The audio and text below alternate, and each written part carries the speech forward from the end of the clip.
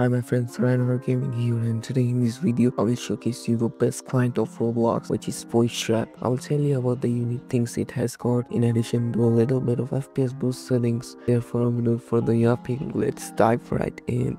So there should be a link in the description for Voidstrap download. You're just gonna download it by clicking this and it will start the download. Once you go ahead and install Voidstrap, you're gonna click on settings, then go to integration and turn this on. In the server location, it will join in server. It will show you the server location right there. Okay, then turn this on as well. Player message logs. It will show you player and joining and leaving. So you can turn this on as well. Go to deployment. Okay, this is kind of new. Turn this on. So basically it will consume more resources if this option is unchecked, but turn this on so it will consume less, I guess. Okay, turn on Roblox updates so it will update automatically. Then go to modifications and firstly go to manage compatibility settings. Turn this on. Change DPI settings. Check this one. Okay, apply.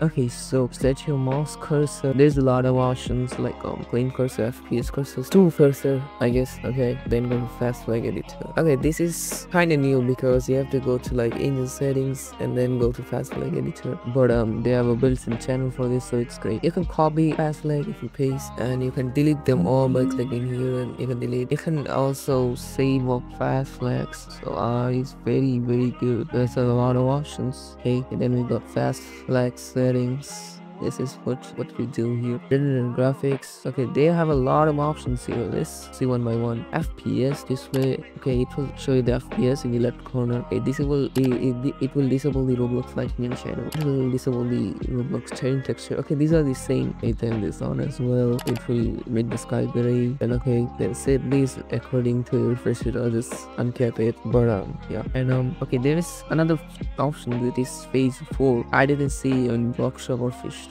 Use it at your own risk because it will cause a lot of lag spike. And then we got user interface and layout. Okay, one thing I like is that it's very organized. Like look, it's very organized. Okay, turn this on, turn this up. Okay, just switch back to the gray and green theme desktop app. I don't want that. Turn this on as well. Miscellaneous settings, unlimited zoom distance, turn this on. Okay, disable layout coating, turn this on.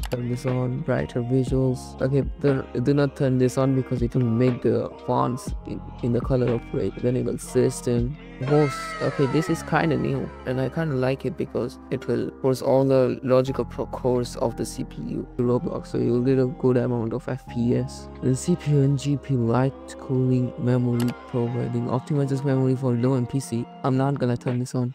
Dynamic resolution. I don't know, I might be spelling it wrong, but yeah. Okay, so you can adjust the resolution in game to 720, 1080, 440 or 2160. I'm gonna set it to 444p 1440.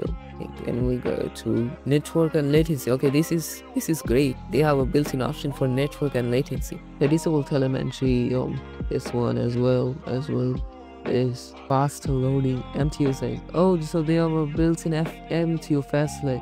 The MTU values are in my Discord, so you can go and check your ones as well. And then we got the flag state and the ping breakdown. Turn this on. Flag state is it will show the value of specific flags during runtime.